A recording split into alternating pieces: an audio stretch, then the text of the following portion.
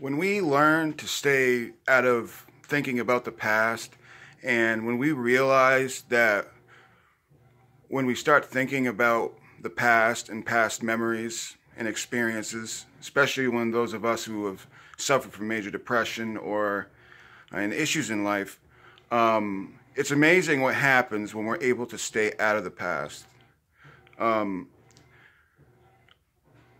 I had an interesting day today. I got a flat tire on 295 in Portland. I didn't react badly to it. My old self would have reacted badly a couple of years ago, negatively, and I would have started thinking about past experiences, would have brought up past emotions and negative feelings. Now I know, because I've been training myself to think in the present, to stay in the present, and it's amazing what transpires when we're able to stay in the present, when we're able not to let ourselves go back to that negative place or those negative memories, or when we're able to stop ourselves from judging ourselves and judging other people. It's amazing what transpires.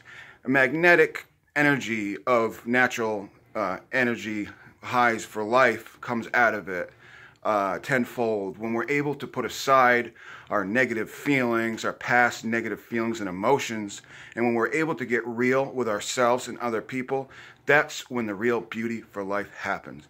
When we're able to be honest with ourselves and others, we're able to stop judging ourselves and other people. It's quite amazing what happens. It all starts with being able to stay in the present moment and being able to not think about past memories. For a golden rule, stay out of the past. Highly recommended. Stay out of the past, because past emotions brings up past experience brings up past emotions, and emotions and feelings turns into depression and turns into mental illness. So when we're able to stay consciously aware of our thoughts and not, and like I've said before, what works really good is turning off your radio on your way to work, and kind of in sequencing yourself to the world and everything around you. It's you're able to relax, and it's like it's a form of meditation.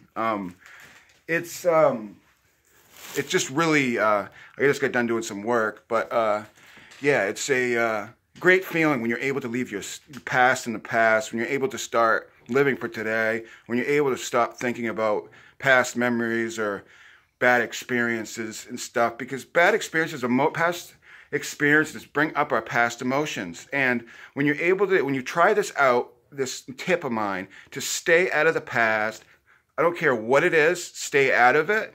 And if you start staying out of the past more, you're going to start feeling more vibrant, and you're going to start loving life more and living in the moment more, and things are going to happen good for you.